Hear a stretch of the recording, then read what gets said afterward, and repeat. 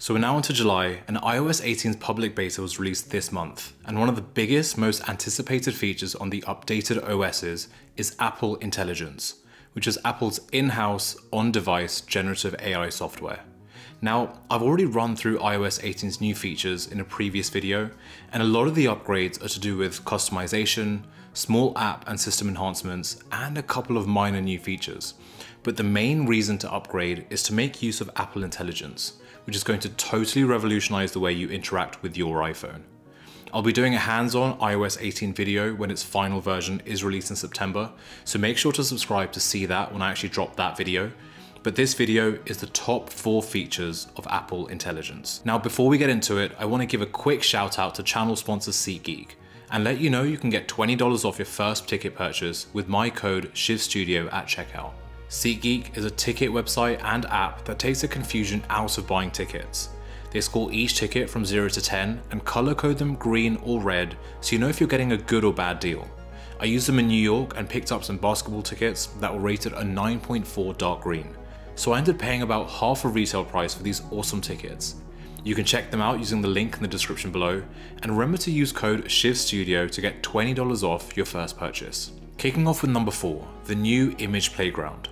As part of Apple Intelligence, Apple has unveiled a new Image Playground feature that lets you generate AI images from scratch, based on a description using natural language processing, and it can even base it on a person from your photos library. It lets you create original images using a range of concepts like themes, costumes, accessories, and places, and choose from 3 styles: animation, illustration, or sketch. And how this was developed is really interesting. Apple apparently worked with digital artists and asked them to create images in these 3 different styles. And these images were then used to train Apple Intelligence so that it could generate images with a similar look. Previews are created on device, and your generative images are accessible in Messages, Pages, Freeform, and even a dedicated Image Playground app. Apple also released Genmoji, which lets you create custom emojis by just typing out a description, which means you'll always have the right emoji to match your current situation or describe how you're feeling. You can even create a Genmoji of family and friends by just picking a photo of them, and it will be in the same style as the current emojis. I think that's quite a nice personal feature.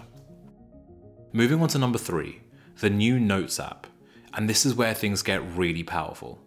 You see, Notes has come a long way since initial release, but iPadOS 18 takes the Notes app to a whole new level, with the introduction of new handwriting tools and math notes. When using your Apple Pencil, SmartScript makes handwritten notes editable and easy to read, all while maintaining the look and feel of your personal handwriting. It lets you write quickly without sacrificing legibility by smoothing and straightening handwritten text in real time, and it makes editing handwritten text just as simple as editing typed text. You can easily add space, scratch out a sentence, or even paste typed text in your own handwriting, and the paragraph will automatically reflow to fit the new content.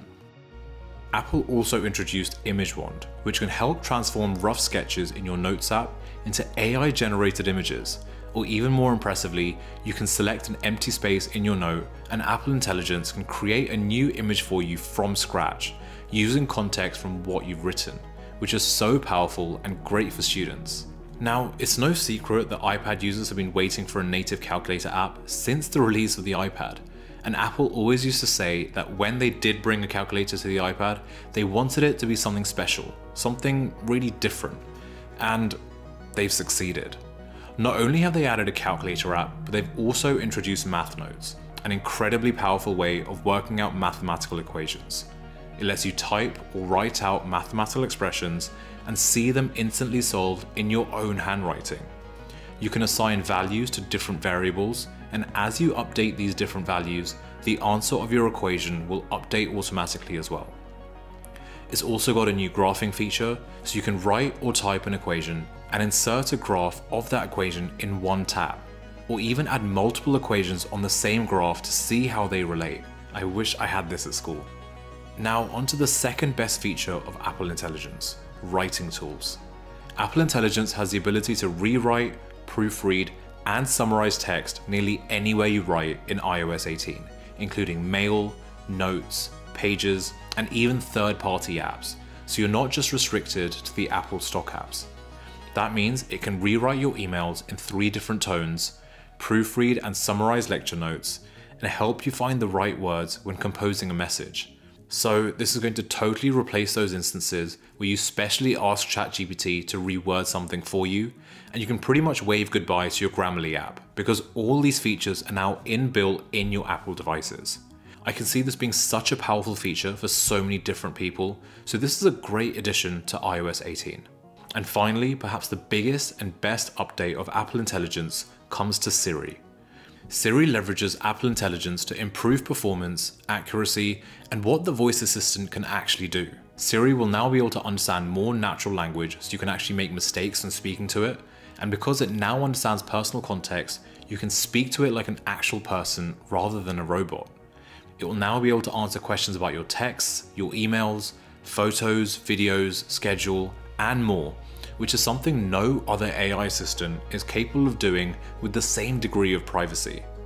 I can request it to send the email that I drafted earlier to Tim and Craig, and because Siri now understands context, it knows which email I'm talking about and which app it's in.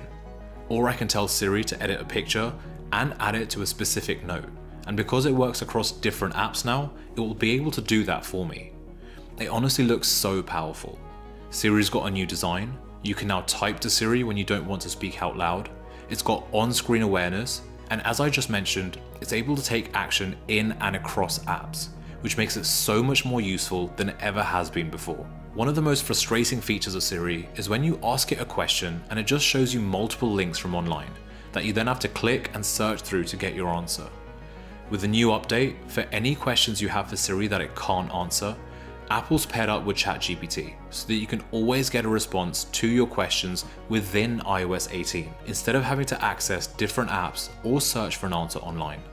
This is even more powerful when you realize it's not just text you can send to ChatGPT, but also questions about photos or documents. So you can take a picture of your garden and ask Siri, what plants would look good here? And ChatGPT will give you a list of plants that you can add to decorate your garden.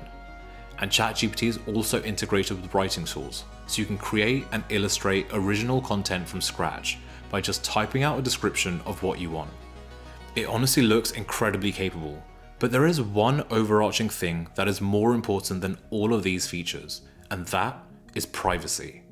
During Apple's keynote, privacy was spoken about a lot because Apple recognized that users are increasingly concerned about how their data is being used and if it's being shared with third parties without their consent.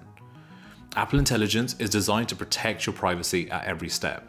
It's integrated into the core of your iPhone, iPad, and Mac through on-device processing, so it's aware of your personal information without collecting your personal information, which means that you don't have to worry about your data being stored or used anywhere except your device.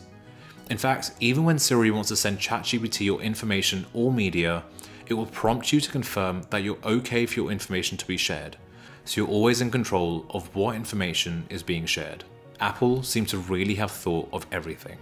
So to summarize, Apple Intelligence will add AI features across the iOS platform, increasing app capabilities by introducing image generation, a new notes experience, writing tools, and a smarter, more capable Siri.